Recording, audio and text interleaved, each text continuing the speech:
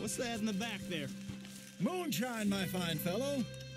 May I have a word with the man of the house? The man of the house is a lady, Mrs. Catherine Braithwaite. May I speak with her? I want to discuss a business opportunity. I mean no harm. No harm at all. You may happily shoot me if I do. Okay.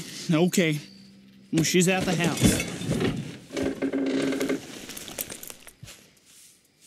We'll be watching you. You heard the man. Driver, proceed, please.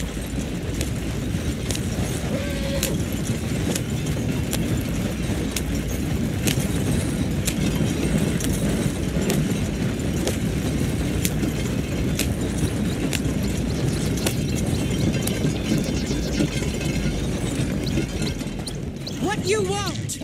Found something. Out in the hills.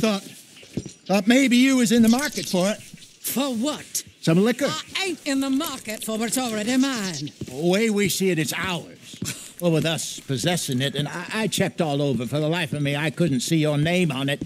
Oh. Relax, I ain't here to rob you. No, it seems that's easy enough. Why not do a deal? What do you sell that stuff for?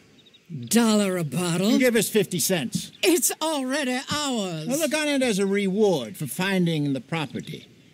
Alternative is we go sell it someplace else. The alternative is you get shot. Now, who wants to get shot over a bottle or two of liquor?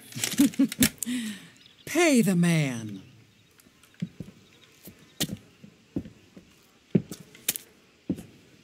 Pleasure doing business with you. And listen, we didn't take it. At least not without orders from... Oh, I know exactly who gave you your orders. Old Sheriff Gray. You know what? I don't want it. In fact, sir, now you can do me a favor. There's an extra $10 if you do.